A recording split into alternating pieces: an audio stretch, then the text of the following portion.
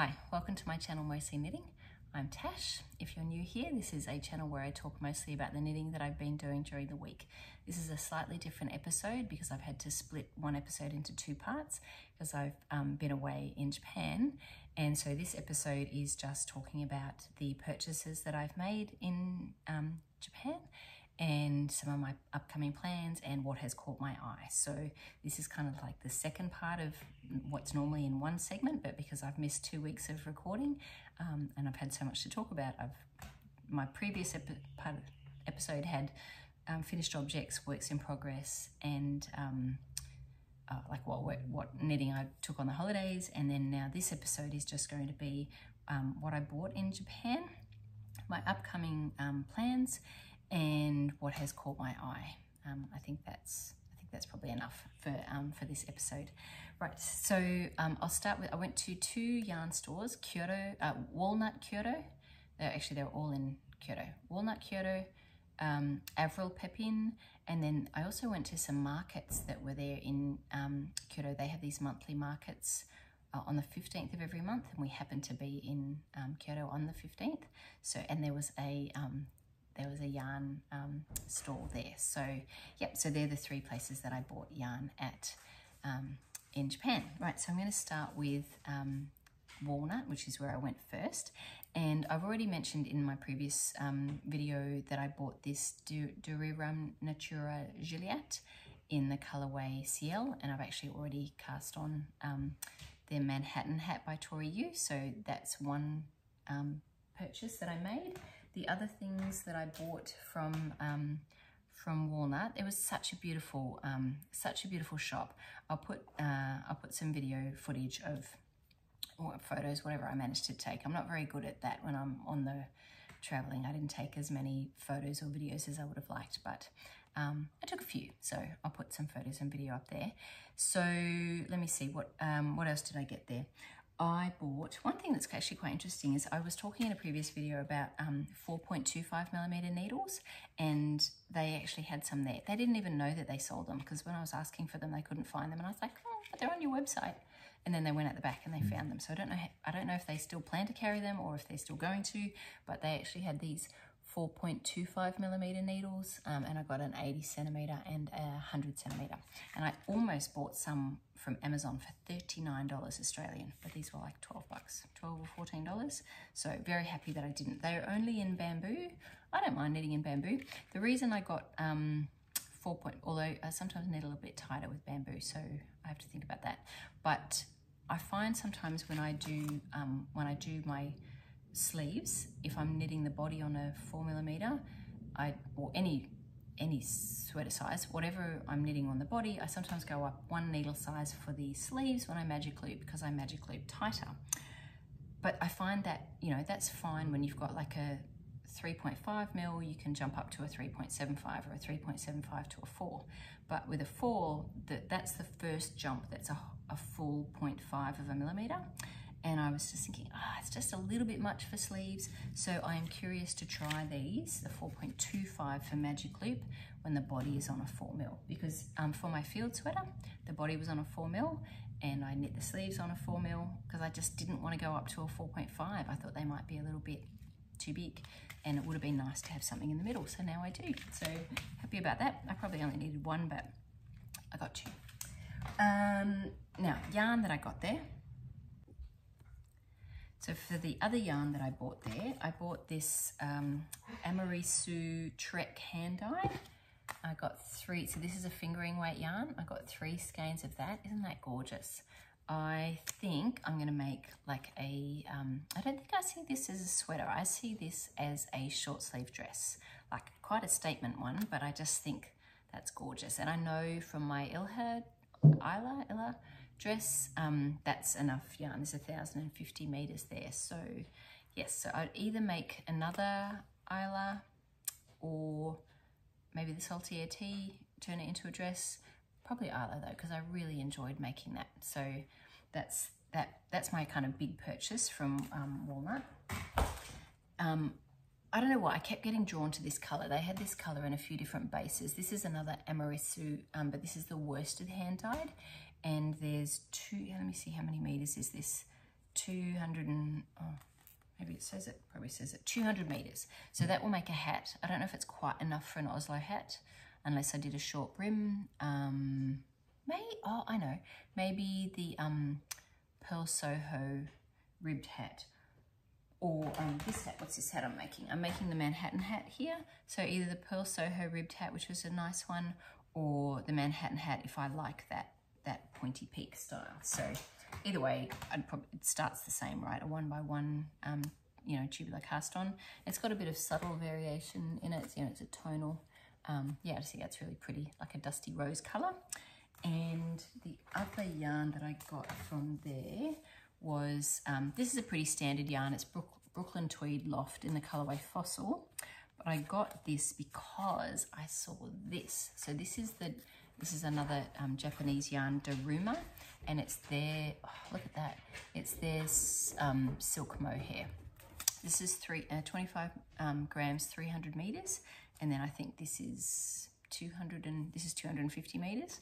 So I'm thinking I will hold those two together for another Oslo hat with mohair. So I thought, like, I wanted to try this yarn out, and it feels really, doesn't feel prickly at all. It feels really, really nice. So I think those two together.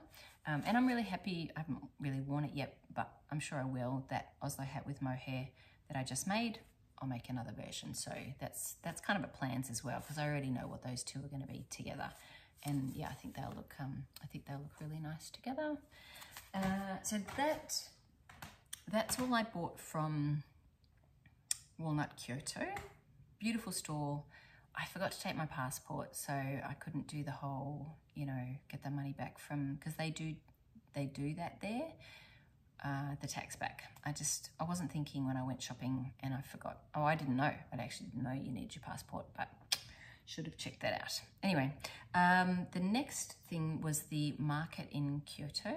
I got some really lovely presents. I won't show them here, but I got some presents for my daughter, Mia. Like, I got a nice, there's a lot of handmade stuff at the markets, huge markets, and they're at like a temple, and really a fair way out in the suburbs.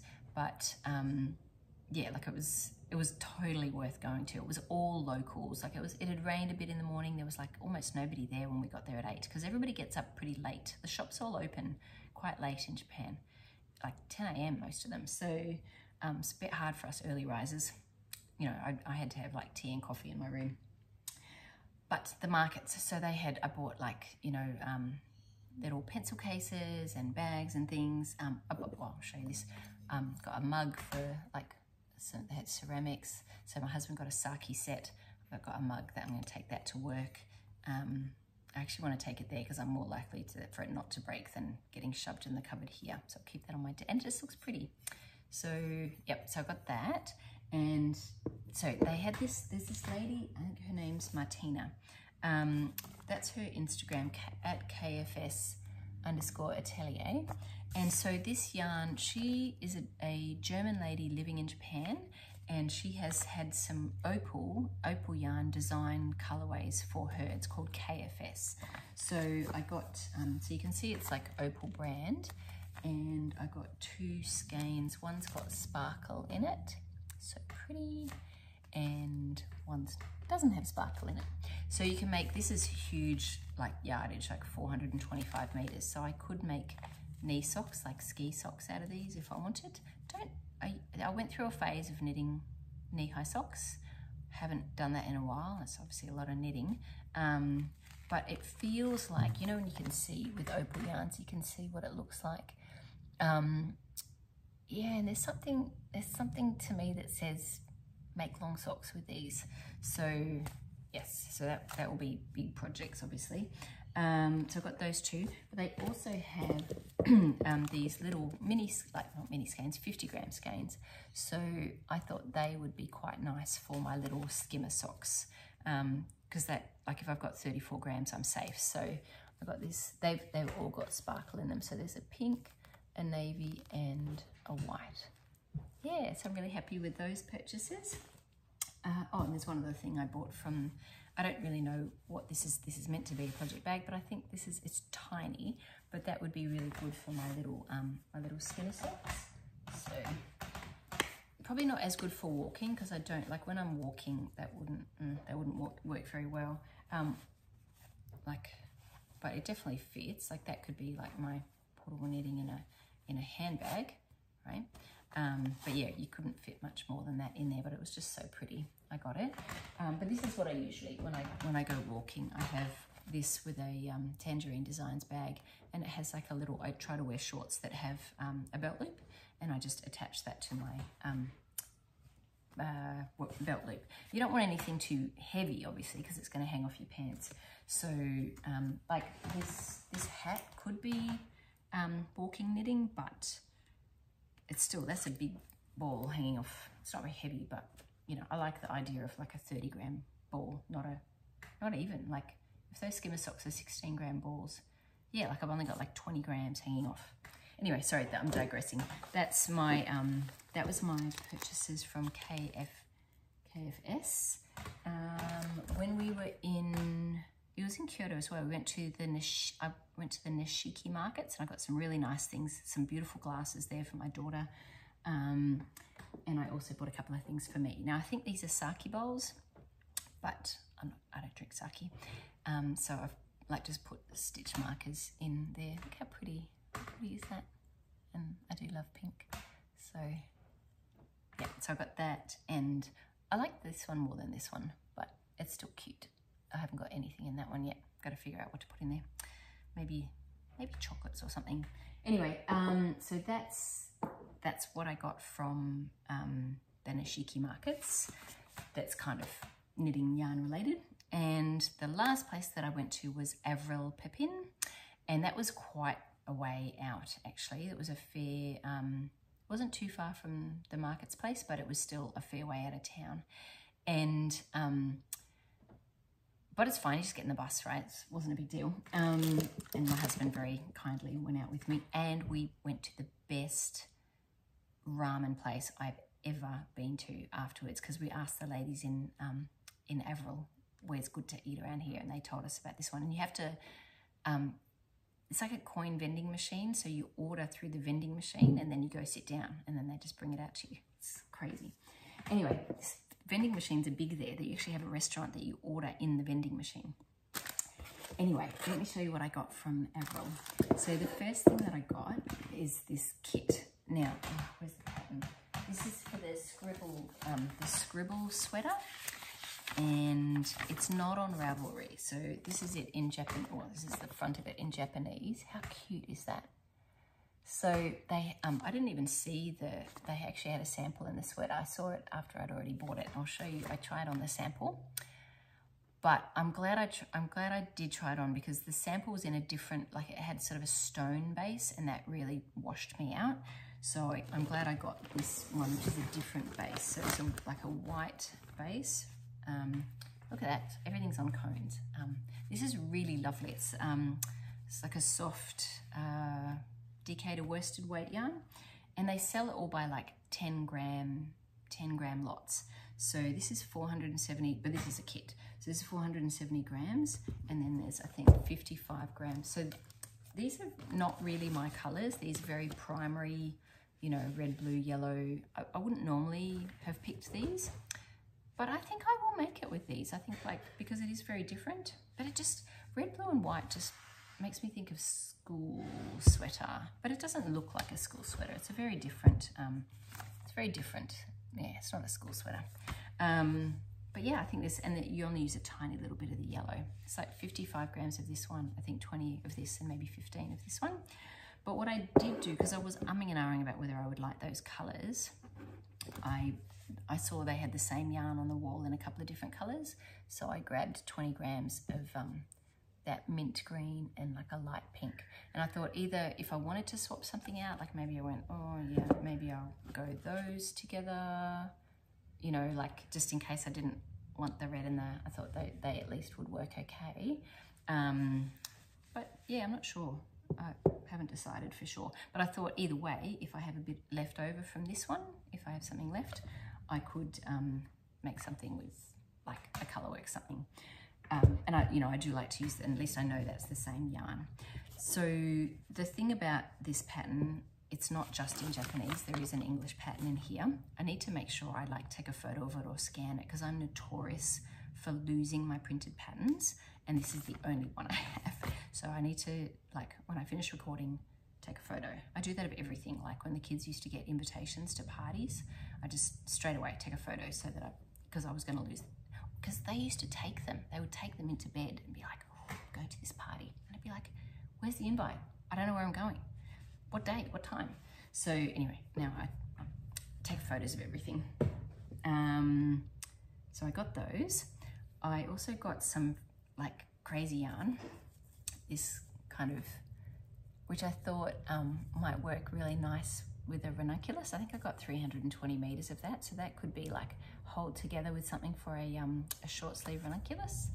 And this one I think I didn't get quite enough of. I think I thought I was getting 300 and something meters, but I only got 260 meters. So I don't actually know what I'm going to do with that because I'm not sure, because it's scratchy, right? Like I don't want that around my neck. That would have to be like in a top or a sweater or something. I mean, it's not crazy scratchy, right? But it's just, it's not where you want to rent your neck. So, but it just looks so pretty, like shimmery. I love sparkle. So yes, I haven't quite, I mean, you can actually order online from there. I prefer not to have to. I don't know what the shipping would be like from Japan, but, oh, they also do these things where they show you, they put inside the cone, so they wind it off. They've got this machine. I'll show you a video of them doing the winding. And then they put in there, of course, in Japanese, but at least it does say how many grams you've got and the fiber content. So, and some of these yarns are on Ravelry. Most of them are actually. This is the one I couldn't quite find. I sort of fudged it with something else, but yes. And the last thing that I bought from there was this cashmere. So I only got, it was expensive. I only got 20 grams of it, and it's in like a beige color. And I thought I'll hold that with something else. Like 20 grams is maybe I think it was 300 meters. Let me see, 300 meters. 260 meters, but that's enough for a beanie. So if I hold it with something else, maybe another like soft yarn, that would be enough for an Oslo hat or a something like Manhattan hat, one of those kind of things. So yes, so that's what I've bought in Japan, and I think I came out pretty well. I didn't go nutso, and I managed to, I was actually thinking I was going to have to take these off the cone to get them home, but I'm glad I didn't, because I didn't even realize at the time that they put the information down here. Yeah, so that's what I bought in Japan. I'm going to do what has caught my eye next, and these are just because I've watched a few videos, a few YouTube videos. There's things that I've seen in someone's video that I thought, oh, that's really pretty. So one is the Ola Yoke sweater by Ella Gordon. I saw a version that Taylor Owen had made. It looked really pretty.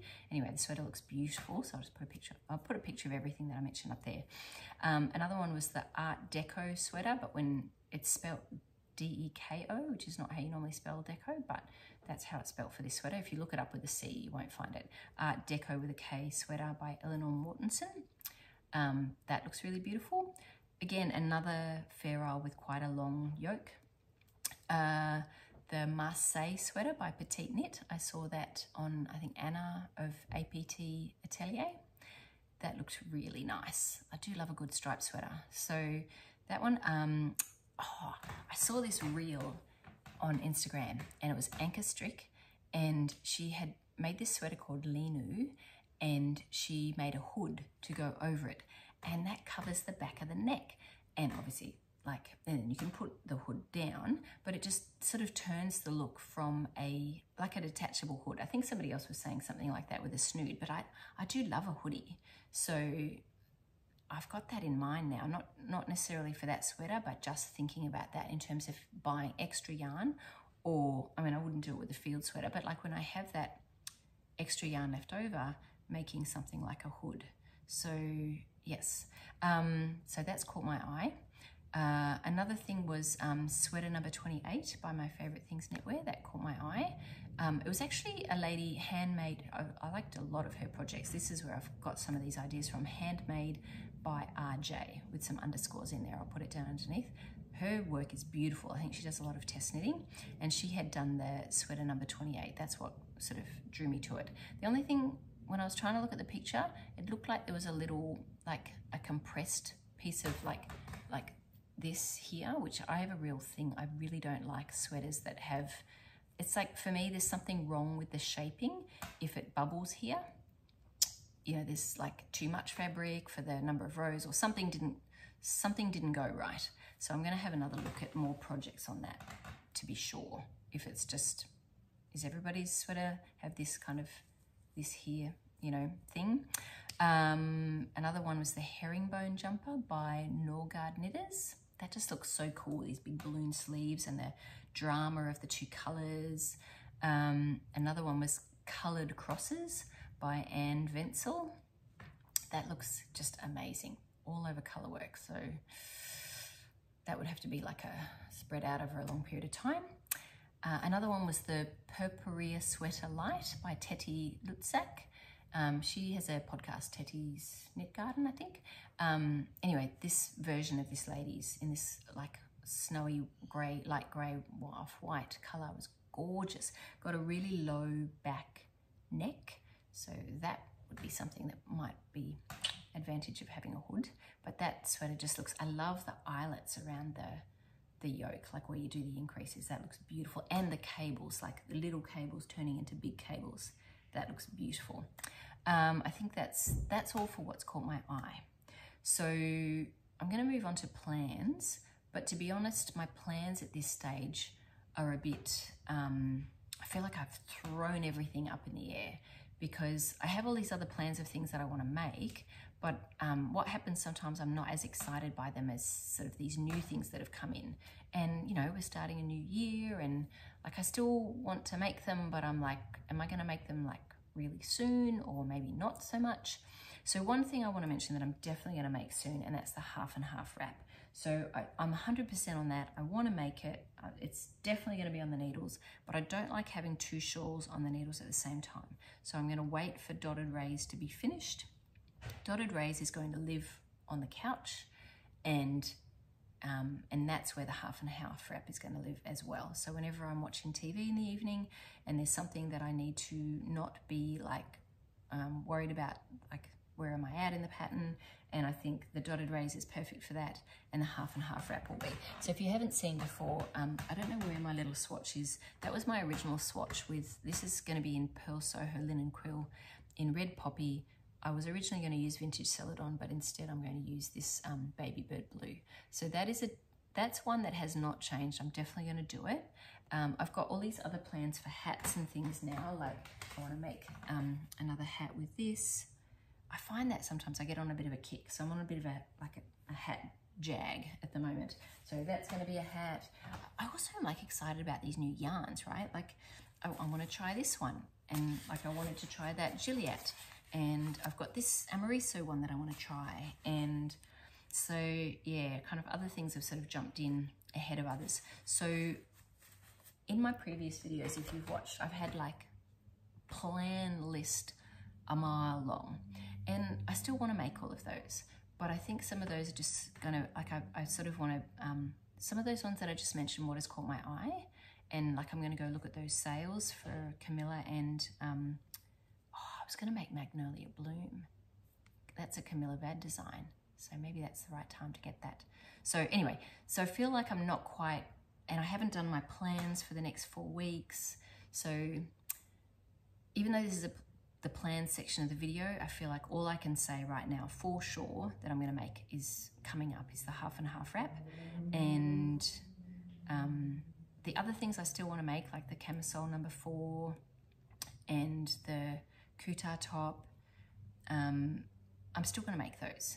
I'm just not sure when. So it'll probably get a bit boring if I keep saying, I'm going to make this, like when?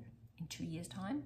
So I'll just put it aside, and then I'll do maybe in my next Wednesday video, I'll do a more full, this is kind of what I think, at least for maybe, not the whole year. I can't plan for a whole year. I can barely plan for a week, but maybe for like the next month, that I think is either going to be, you know, like, because some of these things are going to be finished soon, like Magnolia, no, not Magnolia Bloom, Alpine Bloom's almost finished. I'm hoping to finish the Anchor summer shirt by New Year's Day and get that done for the petite knit along. And they're my two big tops, right? And Dotted Rays is just going to live by the couch. The skimmer socks are almost finished. Like, I've got time. Like, I'm ready to go to cast on new things, but I just am not sure what's actually next. So, you know, and I talked about the stripe hype sweater, but I had a bit of feedback on some of the colors. So I might be swapping some of those out, or I might make the Marseille sweater, right? Like, I got it, like, all the options.